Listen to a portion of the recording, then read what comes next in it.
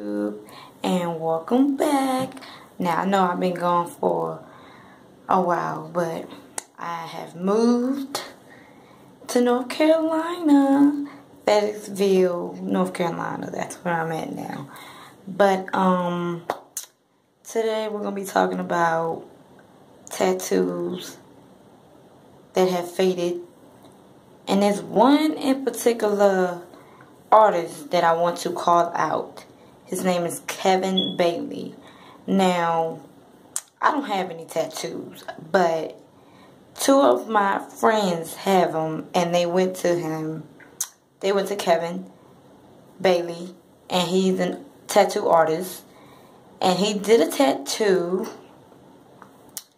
and finished it, and they paid a lot of money for him, but after, the third day, it faded. The ink, faded out. So evidently it must have not been enough ink.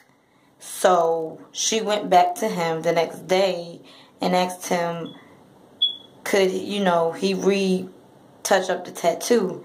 And he told her that it's going to cost a lot more money. And she said, why can't you do it for free? And he says he can't do that. My thing is, if you have an artist who does a great job at tattoos and your ink fails on the third day and it starts to fade, that means you don't have enough ink.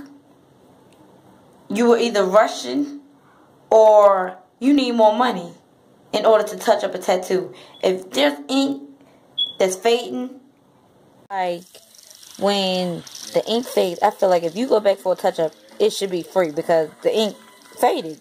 There should be no reason when you get a tattoo within 3 days the ink fades. If it fades, that means something wrong. That means you're not doing the tattoo deep enough for the ink to stay. So, Kevin Bailey, you did 2 tattoos with my friends, and the ink faded within 3 days. So I feel like the tattoo needs to be free.